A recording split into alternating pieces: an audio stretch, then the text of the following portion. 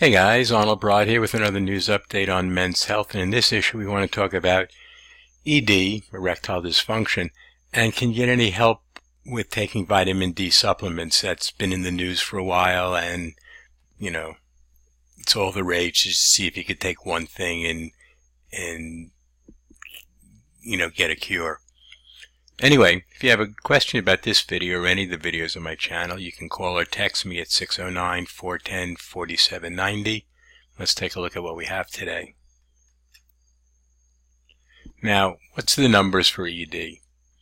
Well, the first thing is that 40% of men older than 40 have ED, and 70% of those older than 70 have ED. It doesn't, it's not like 50 over 50, it's 50%. It just works that way.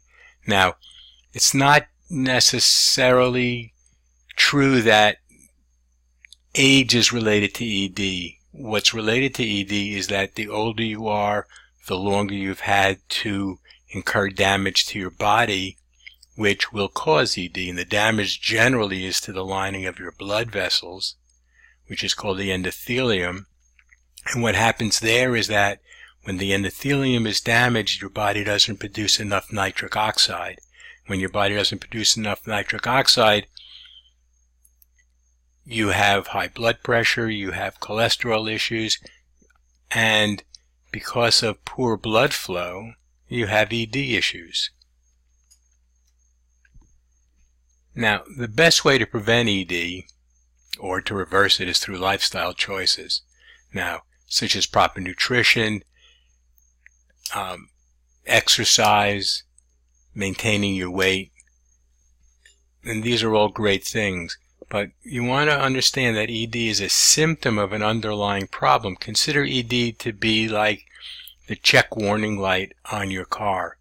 It's just telling you something is going on underneath, and usually the underneath part is damage to the lining of your blood vessels, which is really a cardiac issue.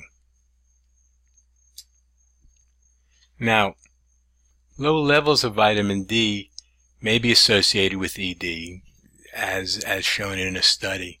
And what they did was they looked at 3,400 men aged 20 and older who didn't have heart disease. And now, heart disease is correlated with ED because you have damage to your blood vessels, to the lining of your blood vessels. Now, the research has concluded that men with vitamin D deficiency were a third more likely to have ED than those with sufficient vitamin D levels. Really easy to get checked for vitamin D. It's an easy blood test you can do at your doctor's. Real simple stuff.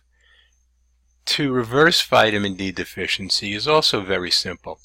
There's foods you can take, be out in the sun, but vitamin D supplements are really inexpensive and really simple to take, and I would advise you to do that with your doctor's advice if you find your vitamin D levels are low.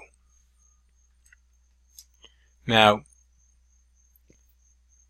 getting your vitamin D levels to adequate levels is important, except it's not going to do any repairs to the lining of your blood vessels, which is a major factor in ED problems.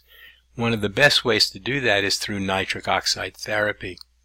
And if you'd like to see a really good video on nitric oxide therapy, just click on the link below this video in the description and it'll take you to that video. If you have any questions about this video, any of the videos on my channel, nitric oxide therapy in general, give me a call or text me at 609-410-4790. I want to thank you for stopping by and watching this video. Have a great day, and here's to your good health.